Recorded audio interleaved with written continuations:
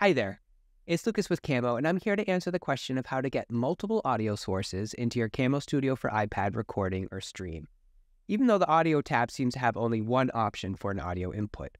Now, the reason for that has to do with the current limitations of the iPad's operating system, but happily, it doesn't mean you can't easily get two or even more audio sources into your video.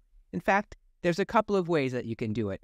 So, if you create or stream content that requires multiple audio sources, maybe you're a gamer who needs to get your commentary along with your gameplay, maybe you're a musician who needs to mic both your instrument and your voice, or perhaps you're a podcaster who needs to capture both sides of the conversation, listen up, I'm here to show you exactly how it's done. Now, the first option is to use an audio interface like this one that has at least two inputs and can combine the audio from your microphone with the audio from your secondary video source, like a laptop or a video game console. All you need to do is plug your microphone into one port or socket and an audio cable from your video source into the other. To do that, you may need a cable like this or an adapter. You'll just connect one end to the headphone port of your laptop or video game console and the other into the interface. Once they're both plugged in, you can adjust the sound levels on your interface and then select it as your audio source. Now, if you hear a buzzing or humming sound when you're monitoring the sound from your video source, it's likely a bit of interference is creeping in. Most of the time, this can be cleared up with something called a ground loop isolator that looks like this, and it simply slots into the setup between the device and your audio interface. And now for the second option.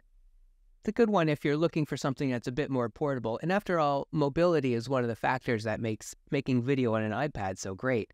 Now, instead of using an audio interface, what you would need is a wireless microphone system like this one from DJI. There's a few other options out there, something like Wireless Go or newer CM28. The main thing is that the setup needs to consist of a receiver and at least two transmitters, and that at least one of the microphones should have an audio jack like this one. It's normally something you'd plug a lavalier mic into. Now here's what the setup looks like. I've connected my iPad to a powered USB hub and opened Camo Studio for iPad.